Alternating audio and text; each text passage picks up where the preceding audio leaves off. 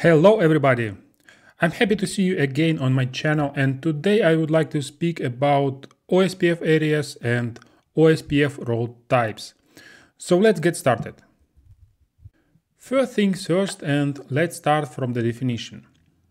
OSPF area is the logical grouping of routers, or to be more specific, is the logical grouping of router interfaces. Configuration of the area membership is set at the interface level. If you can capture OSPF hello packet on the link between routers, you can find out that each OSPF hello packet includes area ID. Interface on the router can belong to only one OSPF area.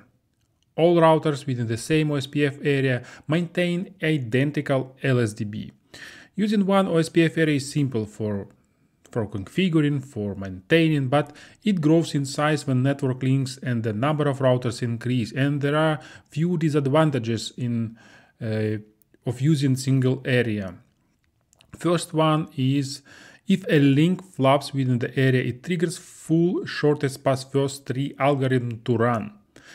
Second one, LSDB increases in size, consuming more memory and becomes unmanageable.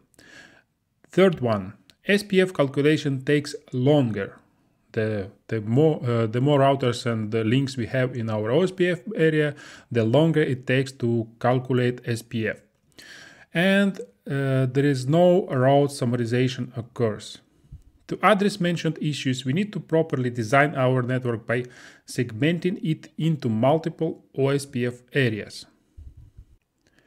When a router has interfaces in different areas, it also has multiple LSDBs, one LSDB for each area. The internal topology of the area is not visible from the outside of that area. If there is a topology change within the area, all routers in the same OSPF area perform SPF tree calculation again, but routers outside that OSPF area perform a partial SPF calculation in case the metrics have changed or the prefix is removed. Networks from one OSPF area can be visible in other areas within the same OSPF domain. If a router is connected to two different areas, it doesn't mean that routers from one area will be injected into another area. For example, on this in this network, we have three routers and we have two areas between them, area 1 and area 2.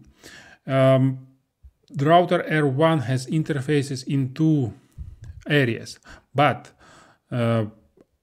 routes from area 2 cannot be injected into area 1, and routes from area 1 cannot be injected into area 2. To make this happen, network design needs to have the backbone area or area 0. OSPF expects all areas to be connected to area 0 to inject routing information, and area 0 advertises routes into other areas. The backbone design is important for routing loop prevention. Area Border Router, or ABR, is an OSPF router which is connected to OSPF Area 0 and another OSPF area or multiple OSPF areas. ABRs are responsible for advertising routes from one area and injecting them into another OSPF area. ABRs compute an SPF tree for every area they participate in. Every IBR needs to participate in area 0 for routes to be advertised into another area. For example, in our network we have router R1, which is ABR in our network, because it has links or interfaces in area 1, area 2, and also in area 0. For routes to be injected from area 1 to area 2, they need to go first into area 0, and then from area 0 through ABR they are injected into area 2, and vice versa. Routes from area 2 to be injected to area 1, they need to go to area 0, and then from area 0 they go to area 1, and routes from area 0 also can be injected to both areas, area 1 and area 2.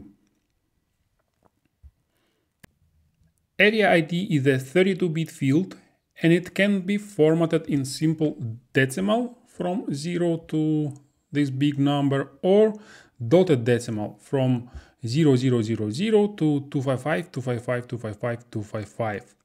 During configuration, area ID can be in decimal format on one router and in dotted format on another router, and they still can communicate and form adjacency. In the OSPF Hello packets, area ID is advertised in dotted decimal format. Intra-area routes. Intra-area routes are network routes that are learned within the same OSPF area. Intra-area routes are displayed in the IP routing table with letter O. So all routes within this area 1, 2, 3, 4, for example, they are intra-area routes. Let's see it on example. For example, I'm gonna use this network where we have 6 routers.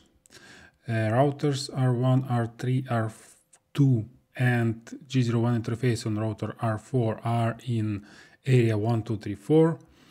G00 interfaces on R4 and R5 are in area 0, and G00 on R6 and G01 on R5 are in area 56. So let's see what we have on router R1. Show IP route OSPF, and here we have intra-area route to network 10.24.0.0, which is this network between routers R2 and R4. Let's see. Show IP interface brief. As you can see, we have this network here. So these routers and these networks R1, R3, R4 and interface 01 on R4 are in the same areas, and this route route to network 10.24.0.2 is intra-area route for router R1. Inter-area routes are routes that are learned from other routers from a different area using ABR. Inter-area routes are displayed with O and IA in the IP routing table. For example, router R4 is the ABR, and for this area 0, routes from area 1, 2, 3, 4 are going to be inter-area routes. So let's see it in example. Same network we have for this example, and let's see what we have. Show IP interface, show IP route OSPF, and here we can see that intra-area routes O and IA, which is networks 10.45.0.0 and 10.56.0.0, are inter-area routes.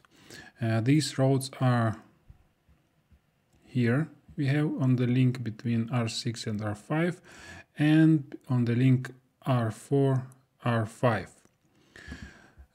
What else interesting I want to show? Show IP protocols. Router R4 is ABR router because on link G0 on interface G01 it has area 1, 2, 3, 4, and on interface G00 it has area 0. And here we can see that it is an area border router. Same thing for R5, which is also area border router.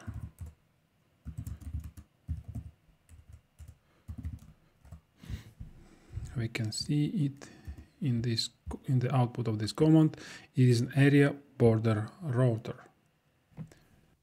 And the last type of the routes in OSPF domain is external routes. External routes are routes that are learned from the outside of the OSPF domain and injected into the OSPF domain through redistribution.